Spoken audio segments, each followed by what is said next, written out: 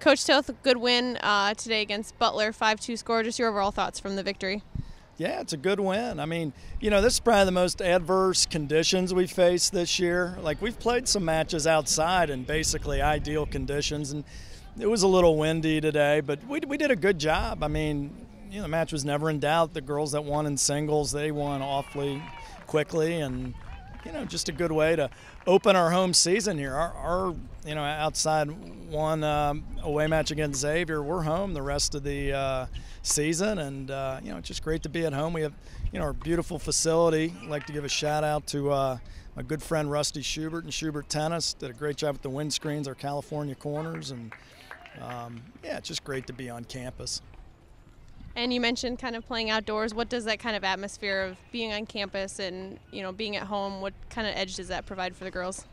Oh, they like playing at home. We don't have to travel. We're in our comfort zone.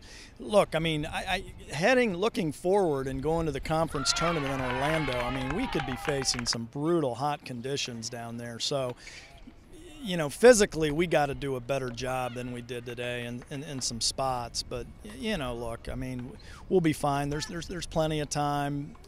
Fitness is something we're going to have to work on quite a bit heading into the end of the year. Because like I said, we might get into a situation where we haven't even come close to facing a 90-degree day all year. But, everyone else is going to have to do it too, and we need to be ready. So. All right, thanks, Coach. All right, thank you.